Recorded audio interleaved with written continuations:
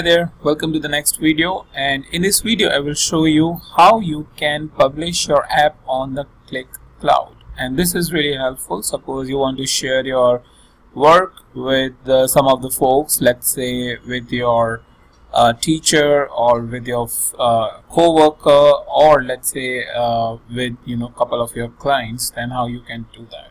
So first of all, let's say this is the application that you have created. It is a sales application that we have it over here, and you want to publish this app on the Qlik cloud. So what we need to do is, first of all, go to Qlik cloud, and on the Qlik cloud, which is this, we should have the login, which I showed you I think in one of the first few videos about how you can download and QlikSense desktop, as well as create a login on the QlikSense cloud.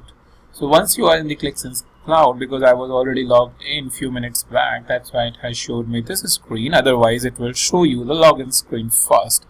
After that, what you need to do is click on the new app. It will ask you either to create a new app or upload an app. So let's click upload an app, because we have to upload the QlikSense desktop app which we have been working on to share with the folks. And let's click on the choose file. Here in my PC I have QlikSense desktop, and over here I have the sales.qvf file.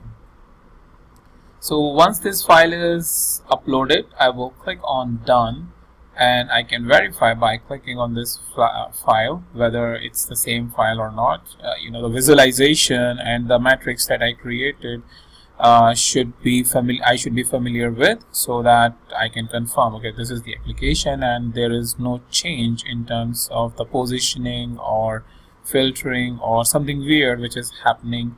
I can verify all that stuff by opening the application. So once it is opened, you can click on my new sheet.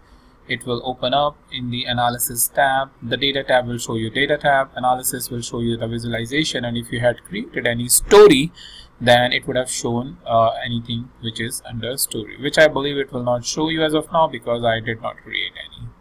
So this is the app. I think looks good. So I will close this, and to publish this I need to put the application over here, my stream. So this is where your published apps will come, which you can then share. So click on my work, right click on the application you want to publish, and then just click publish. That's it, and click on publish over here. It will take just not even a second, I believe. So let's click on my stream. The application is here, and now I can share my application with at least 5 people, right?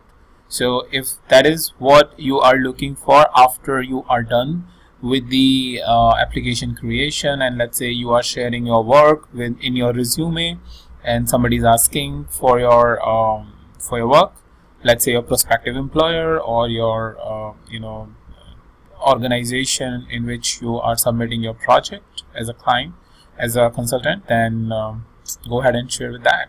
So that's what I mainly wanted to show you. And lastly, I will show you, if you want to unpublish, let's say for some reasons that you need to further work on that, you can right click and click on unpublish. Once you click on unpublish, your application will move to my work. So that's pretty much it I wanted to talk in this video, and I will meet you in the new video with a new topic.